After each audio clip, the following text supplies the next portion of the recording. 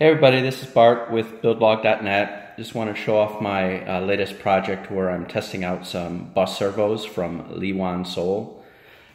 These bus servos are sort of like normal hobby servos, except they run on a digital bus, which means you can daisy chain them together. So you can see I have 3 servos here, and it's only 3 wires to run all 3. It's power, ground, and a digital signal.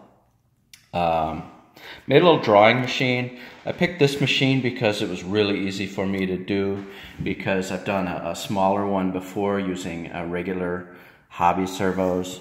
You can see I scaled it up a bit. So scaling it up a bit, it's going to automatically lose 1.5 times the resolution, just because it's stretched out to a larger image. But hopefully the servos are smoother than the regular hobby servos, and it'll sort of equalize out.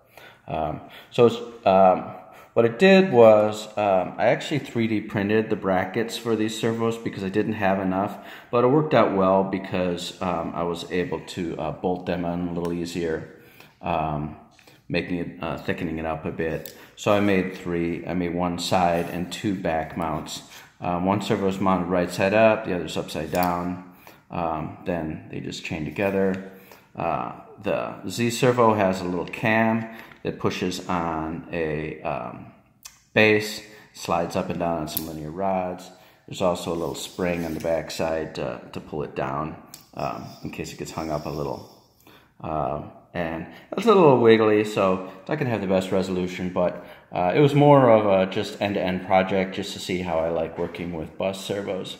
So it hooks up over to their little converter board. Haven't really looked at this too much, but to me it just looks like it's got a USB to serial, and then probably just a adapter to convert to the half duplex. Not sure. I don't think there's any processor on here. Pretty simple, low cost board. I'm just using transmit out of my controller. I'm using a PSOC development board. It's just easier for me to use this because I have a port of Gerbil, and it's really easy to hack and add things like extra UARTs. I'm only using transmit. You can actually query these servos to get positional information, so if you move them by hand, you can read where they are. You can also read voltage and temperature and a couple other things, but I didn't need any of that for this project.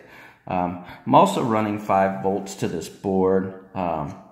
That's due to a little mishap I had where I actually blew out the regulator and had to take it off. That was just a mishandling problem of my own. So I just pulled the regulator off and supplied 5 volts from this board.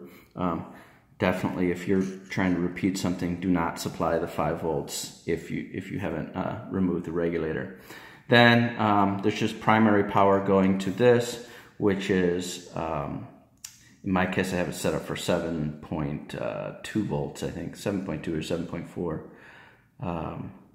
The firmware I'm running is just stock Gerbil, and what I've done is somewhere in the mix of things, I added a 16 hertz timer, so 16 times a second.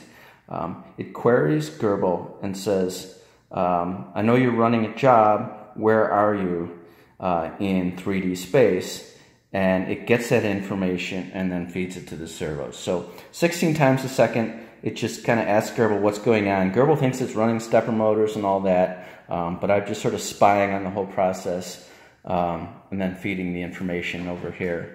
These run on 115-200 baud, and if you're just in transmit mode, you can just keep transmitting as fast as you can to these servos. They seem to take it just fine.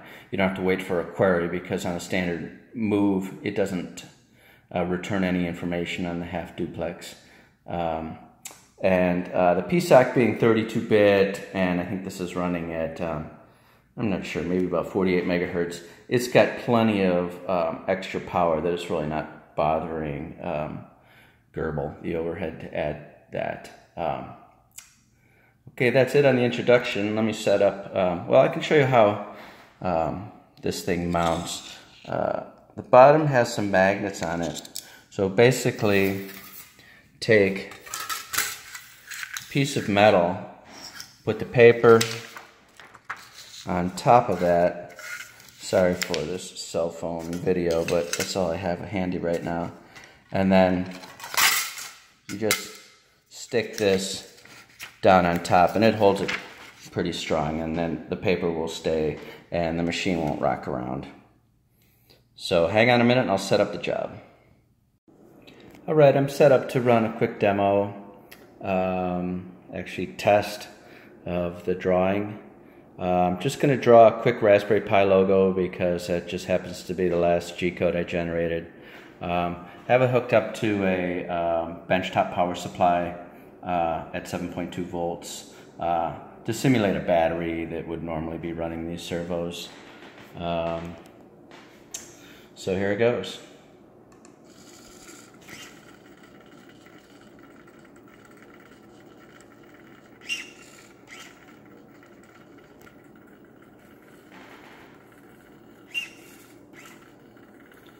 So those, it just drew the first two leaves. They're supposed to be jaggy like that, if you look at the logo.